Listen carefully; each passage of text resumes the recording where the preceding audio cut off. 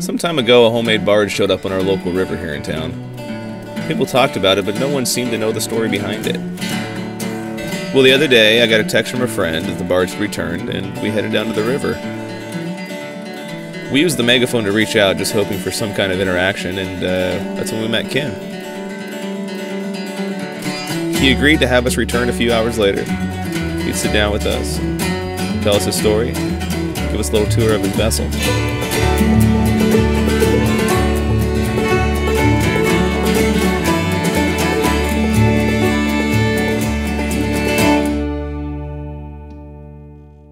I never owned the house. I owned the property that the wrecking yard was on, and I started, I don't know, back in the late 70s, early 80s, something like that. And anyway, when Japan's economy went, there went the price of scrap metal on the West Coast, and about half of my income.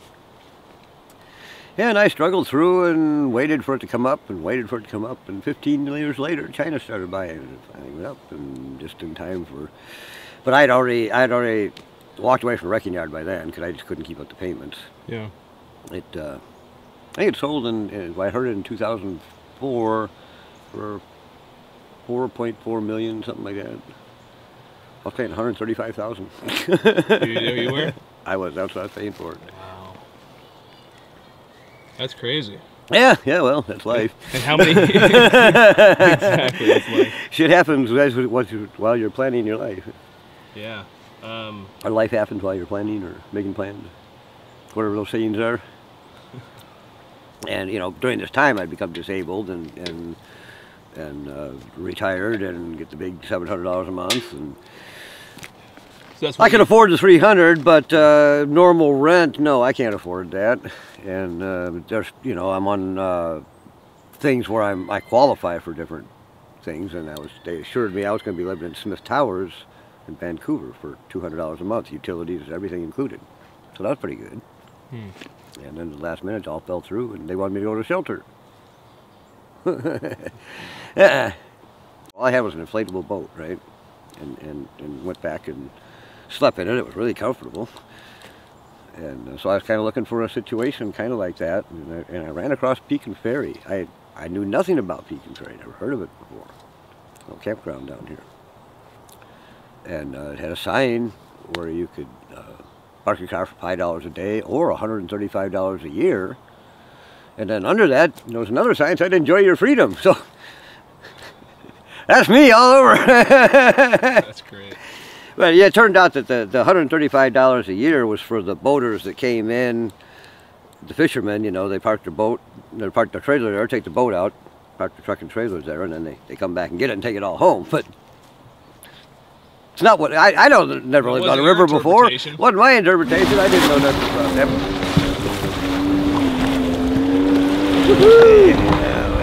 Hit this pedal and I'll take care of the rudder here and see, hopefully it'll help. We're doing the barge cribs. Are you? Yeah. Well, I love this man. I nicknamed him Frogman. I first met him when he first lived on this river in 2 little green boats. And he had flippers on his hands. He was laying on his stomach. And so I know his name is Ken, but forever he'll be Frogman to me. That's great. Very cool guy. Yeah, like the coolest guy. Yeah, he's my best river friend out here. Can never go on the river without saying hi to Ken. Frogman. Like he's living his dream. Like we can't relate to his dream, but he's happy. Well, a little bit. I think it's rad. That's why I came down here. So. Yeah. And last winter, I gave him my number. I said, if it gets too terrible, I've got a barn you can crash in to get off the water. So hopefully you still have that number in your pocket. Thank you. Awesome. See you later. This is the front of your vessel. Here's the front. Those are solar powered lights. They come on when it gets dark so people don't run into me. Well, hopefully they don't. You just had some rigid foam and PVC construction here. These are genuine bamboo poles that I push away from the shore end. Move myself around when I can reach the bottom. Sometimes I have to actually pull it with this. Do you need to paddle? Or I figured out. Oh, we're just kind of twisting and turning, so you have to, I guess, turn the camera as we turn or something. And this is the backyard with the garden. The main part of the garden there. And the bicycle with the motor. Oh yeah. And stuff just kind of scattered around. The home I just picked up today, haven't placed it anywhere important yet. There's the seat where you can sit in the garden. Another solar panel. So how many, like, what kind of, do we need to get back on there and paddle into it? Yeah. What kind of wattage are you pushing? Well, that panel puts out 45, and then the solar shingle on top there puts out 136 watts.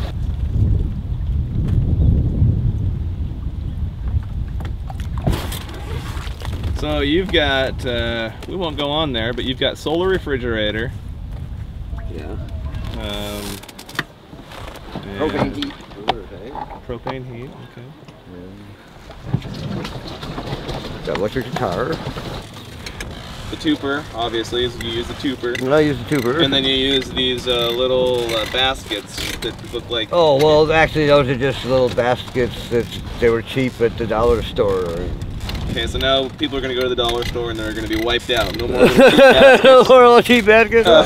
I don't know, maybe. People are going to replicate this because you know what? You don't need water. You just dip them. Yeah, I just use the water that's in here. I don't use the sterile water, or I don't even bother filtering it. I just use this water, and I add the hydroponic. There's probably nutrients in the water. Yeah, both good and bad, I would guess. Some have bent and broken. I lost 6 that way because of the wind, and then some have just fall overboard, go sailing down, and usually somebody brings them back. What do we got here? We got your bicycle, you got your propane heater. Yeah. Little drawers in there that got clothes and whatever necessities. Some clothes hang. And it's got a light in there, of course, I can turn on, say. Well, nothing special. Just special, you're just doing it. Just doing it and on the river, and I guess that's the only special thing about it. Everyone floats by and they see this. Here, look at this. The weed barge. I have met a lot of people out here, and I probably have more friends now than I did when I was working. I had business acquaintances then. Now I have really true friends. Yeah. And it's great. Here, we talked about going on the vessel, but it's not. See, Ken knows where to step, and I don't. And I have somewhat of an expensive camera. I mean, you definitely don't want to drop it. I drop many things myself. Thanks for the tour. It's awesome. I'll get on the pedals here. Thanks for responding this morning when I came megaphone and at first I thought it was the police, you know. That's great. Oh man. You in the barge out there. What do I do now? God dang it.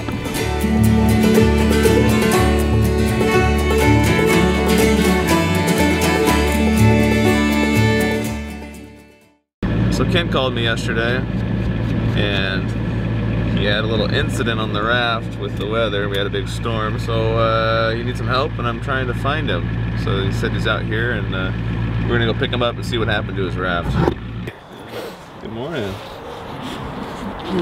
Yeah, so we can load that thing in here.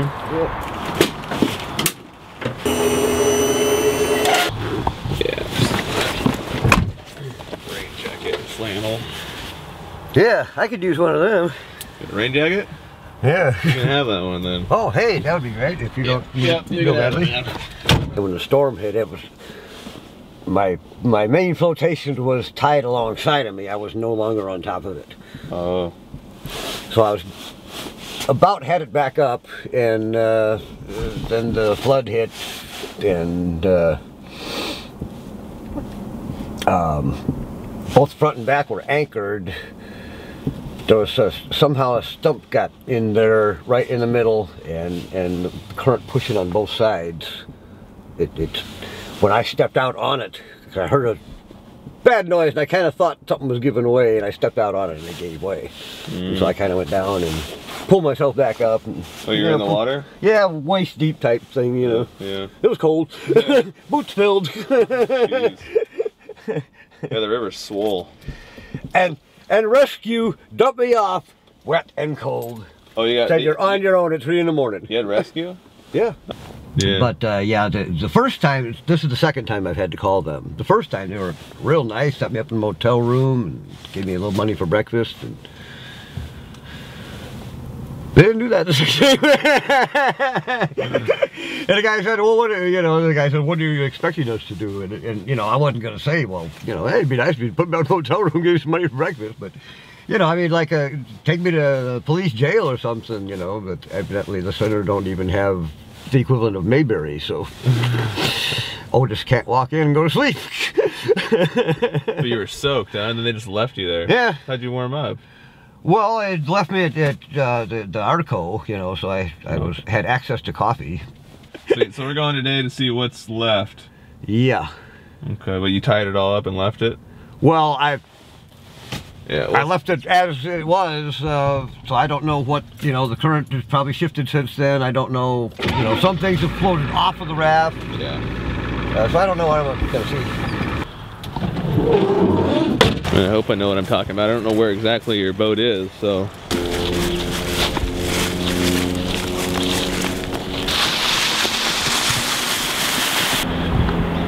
Look familiar? I haven't been up this far. Doesn't look familiar? Not really, but I'm guessing we're more down that way. Yeah, we'll keep going.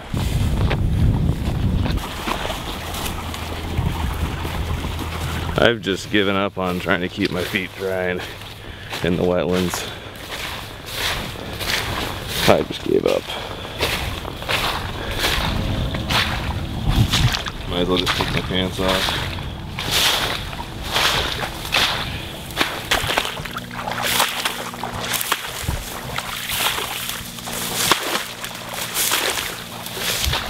I will say, the water's pretty cold now. This Hello. is Bryce, Hi, Bryce. photographer. Is it Don? No, I'm No, Eric. this is Eric. Nice to meet you. He's Eric. from actually from the other side of the river. I didn't expect to see him over here, but Yeah, no, we ride all over. oh, okay. Right on. Did you see his? We're not his familiar raft? with the right trail. We took the long way around through Ridgefield. Did you? Yeah. We came from Pioneer Cemetery. No, you did? Oh yeah. You get here? We Uh-huh. didn't know where this thing was, No, so I drove.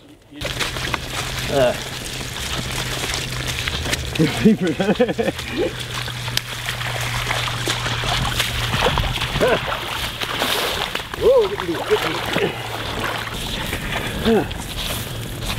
well,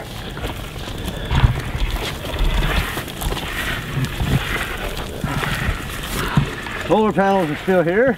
And there's some more of your lattice down there. And that's under the blue type is my wood fireplace. This stump, when I left, the water was here.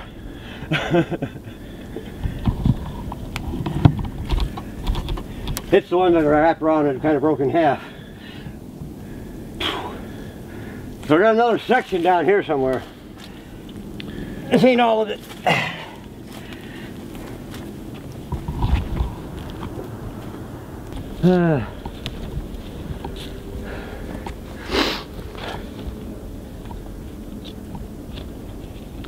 I'm hoping I still got my refrigerator somewhere.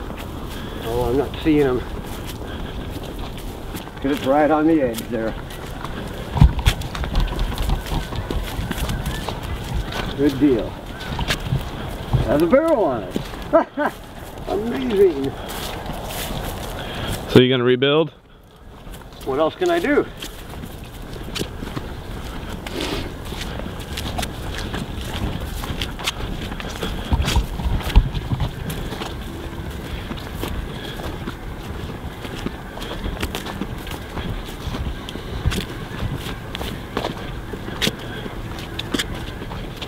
Well, the plan is sit down and make a plan.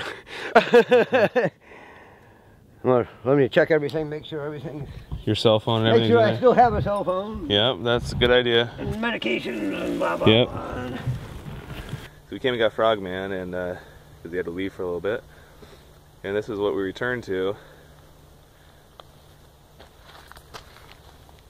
Flood levels are pretty high. But his raft's still there. Right on.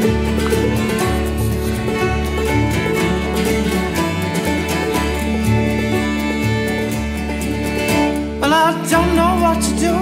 I just want to get along with you. I try to show you that I love you all